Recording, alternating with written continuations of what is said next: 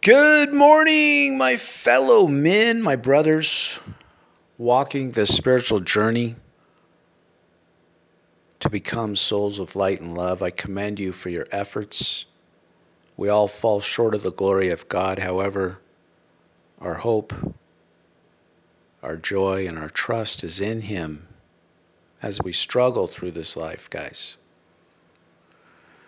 Guys, today it is December 13th, 2023, as the year comes to an end.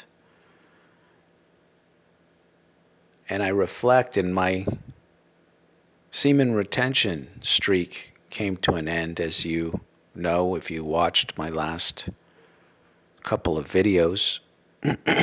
But what I wanted to tell you is 3 days after releasing and falling slave to the spirit of lust, I fell, guys. Just like King David fell in the Bible, I fell. But King David only fell once. I fell thousands of times in my life. And I went on a 407-day streak. And then I fell again. So the battle against these spirits of darkness will last all your life, in my opinion. And I fell ill. 3 days after releasing, I fell ill. I became sick, and now I still am sick. Yes, I'm recovering. I'm on the back end of the sickness. It peaked maybe last weekend, but I'm still ill. And so my new streak is 21 days, guys. So 21 minus 3 is 18 days I've been ill. And when I say ill, I mean coughing mucus. I have drainage of mucus that goes down my throat into my lungs, and I'm coughing it up. I feel weak.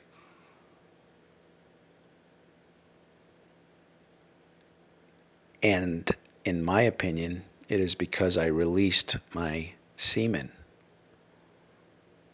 The whole 407-day streak, guys, I did not get sick once. 3 days after releasing, I got sick, and I still am. Now, it was pretty bad, and it peaked, like I said last week, but now I'm recovering. I can tell I'm getting better, but I still am sick.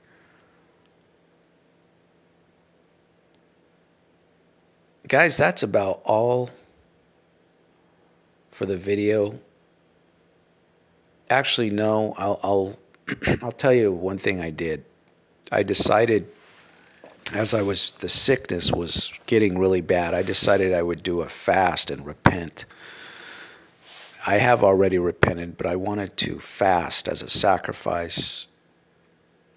And also, from what I've researched, fasting can help you recover from illness and prevent illness, because as you fast for a prolonged period of time, your body will start to heal itself and regenerate white blood cells. It will go into what's called autophagy, which is the recycling of dead cells and damaged cells, and also viruses and bacteria. It will break those down and burn them for energy. So I did an 88-hour fast, you guys. I know it sounds like a long time, and a lot of you might say, wow, how could you go 88 hours without eating? Well, I got to tell you, the first day you do not eat, that's the hardest, you guys. But after that, when you wake up the next day, somehow the hunger goes away. And I've watched a few videos, and there's a medical explanation as to why the hunger goes away, but it does. And then it's just a mental game. But once I did that 88-hour fast and I prayed daily, read my scriptures, asked the Lord for forgiveness, and reflected on my fall and how I fell to lust, guys. After that fast, I began to heal. So I would say I have maybe, I don't know how many more days I'm going to be sick, but I'm still blowing my nose. I'm still spitting up mucus.